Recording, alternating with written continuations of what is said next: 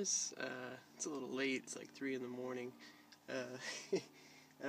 Doing some, oh, this is mirrored, huh? I don't know if I can fix that. Well, project for later. Anyway, this is my 3rd year at NaNoWriMo. My name's Alex, or RX. Just some thoughts. I'm going to start a forum thread on the NaNoWriMo forums. It's basically, you know, I don't know if this might help with your novel, or if you know, it might spur some kind of interest. But basically, trying to open up the topic of immortal characters. I mean, I don't know if you've read many books about it. I actually can't really think of any. I was thinking of Tuck Everlasting, you know, they're immortal. I was thinking of Aladdin from Disney's Aladdin. The genie. Yeah, I just I was going through a phase where I was watching through a lot of Robin Williams movies recently because of what happened. But he's immortal. And, you know, basically there's some things that I was coming up with in my notes, because my character is immortal. It's kind of like a story where, she finds out that she's not the only one, and, there's, lots of, world discovery and clashing. People are like, different values and different skill sets, and, there's a wacky, sassy robot, and all that steampunk. I'm kind of exploring that genre right now. Kind of fantasy, kind of Western, but also modern. Kind of like how, I don't know if you've heard of Naruto, how it's like ninja is like old school Japanese, but it, every now and then you see like a TV or like a computer or something, and it's like, it kind of hints like, there's a modern aspect to it. There's like, as well, and, but, there's, email, and, she is a robot, but, everything's going to be steampunky. There's going to be steam and metal, lots of metal, and trains. I mean, my first chapter is a train robbery, but, my character's a bounty hunter. So, and she's immortal, that's how she makes her living. She does it because it's really easy for her. Basically the whole thing is, what is the implication of being immortal? That's really the thing, because we, as mortals, we think about it. We think, it'd be cool to be immortal, wouldn't it? But, if you think about it, it could, there's a thing, it could be a curse, but then again, it might just be really boring. It's not really a curse, it's not really a good thing, it's just, it is what it is, It's like, I think Tolkien, I read the Silmarillion, but I also read, is mirrored right now, but Unfinished Tales. I haven't finished it. Go figure. But he was talking about how, at one point, in one of his, notes, note stories, Norries, one of his note stories, he was talking about how elves and humans are, completely different. Elves they live until the end of Arda, until the end of the world that Middle Earth is in, called Arda. They live until the end of time, and the key difference in why humans are the way they are is because they live. I think he uses words like, they're like a flame that burns out really quickly. And so that's why human, and they say man, I think, they live the way they do. They live for a short time, so they want to, grab life while they can, and, the thing is, it's like, what is that really, so, I had some note,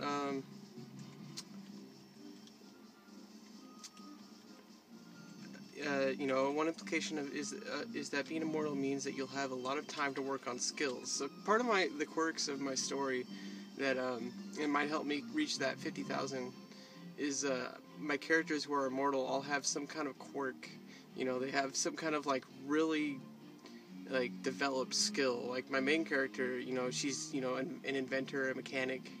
I'm kind of thinking of like Winry from Full Metal Alchemist, but she's like that kind of person, and she's a programmer, and all that kind of stuff, and she invented a robot, and the robot feels pain, and so he's always complaining about things, so like His name's Wedge. I don't know if that's a little cliche.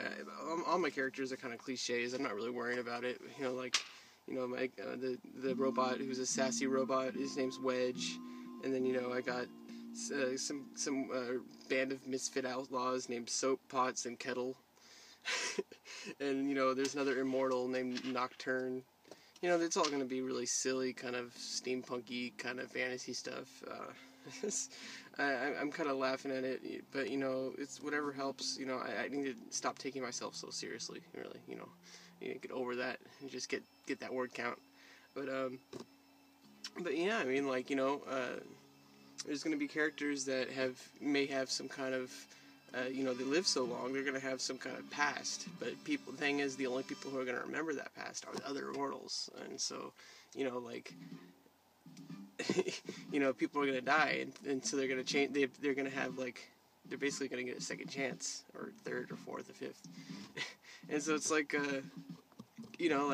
main character, she ends up being a former leader of some kind of opposing clan, and there's going to be lots of clans and colonies and stuff, and there's a war, and it's kind of, I don't know if it's post-apocalyptic, but kind of dystopian kind of thing going on. I'm not sure if I want to really follow that, but they're basically, food is a big thing, and people try to steal transports with food, and that's what the beginning is. But what kind of skills would immortals have? And I could invite anybody who's watching this and in the forum, if you're working on a story that has immortals, we can compare notes. I might be able to help, and you might be able to help. It's always supposed to be collaborative, right? But I think writing is all about opening up a can of worms in our own brain. We have to read things that trigger things in our brain that say let's wrap our head around this idea.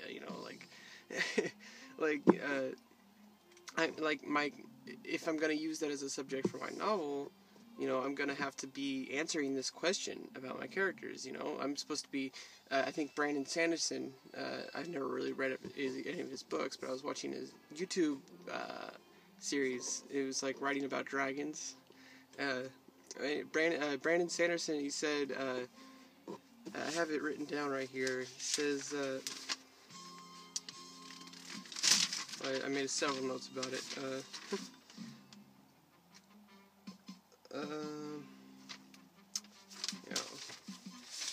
That was about magic.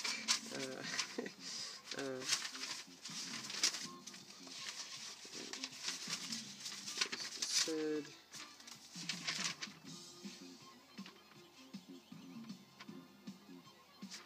I have it here, I know that. Alright, world building. It's making promises to your reader and then fulfilling those promises. So basically, if I write something about a character and, it sparks some interest, about that character, I'm going to have to answer it, later. I'm not just going to, say, this character invents robots and then never deal with that, I'm going to have to do something. I'm going to have to, there has to be a robot if I mention robots. And if there's a robot, maybe there's other robots. There's a whole can of worms that's being opened if you're opening something. Otherwise, you shouldn't even open it, right? I mean, why mention that there's going to be, a soccer tournament or something and then never show it? It's I think that's the problem is, a lot of the times we as writers, we want to just keep things moving, but at the cost of putting meaningless details down, and I think that's an issue that and also on the other spectrum, we kind of try too hard not to do that, and so then we get stuck with a low word count for a while, and then you kind of don't get anywhere. My last year's was only got to 7,000, and I put it back on the back burner because it's kind of an ambitious project, but I'll eventually, work on it again. This year, my focus is on finishing. I don't really care about how it looks or how it reads. I'm really just focused on getting to the 50,000 word count. And, in order to fill that in, I'm going to have to answer a lot of questions about this this plot device, because, you know, immortal characters, I mean, as far as I know, immortals don't exist. And I say that as far as I know, you know, it's like, do immortals, am I immortal? You know, it's like, I don't want to try to prove that. Hopefully not. Oh, my teeth are a little brown, huh? It's, lots of coffee. Anyway, yeah, you know, there might be a plot device with immortals, such as, you know, what do you do about young immortals? You know, like, you know, if you're old, you know, you're probably going to get bored of doing all the stuff, like trying to get, like, too much power or money or fame or all that kind of stuff, and you're probably going to get really bored with that. Like, there's going to be a character in my story who just plays, you know, a game like shogi or chess. It's going to be some kind of chess. It might even just be chess. You know, it's going to be a character that just, you know, all he does is just, he sits at a board and just, like, you know, he's been working on it for like 1,000 years or something. And he's been like, you know, I've been playing this one game for 1,000 years or something, or you know, not maybe just not one game, but like maybe there's going to be a second immortal that's like always telling him to hurry up or something, you know, like. Now I'm coming up with more and more ideas, who knows. But yeah, what does this do? Is this like some kind of focus? And discovering things. This is amazing. This is totally amazing. Amazing.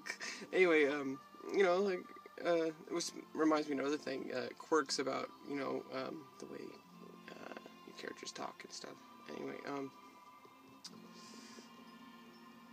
you know, how do they deal with younger immortals? Anyway, you know, just thought I'd throw it out there.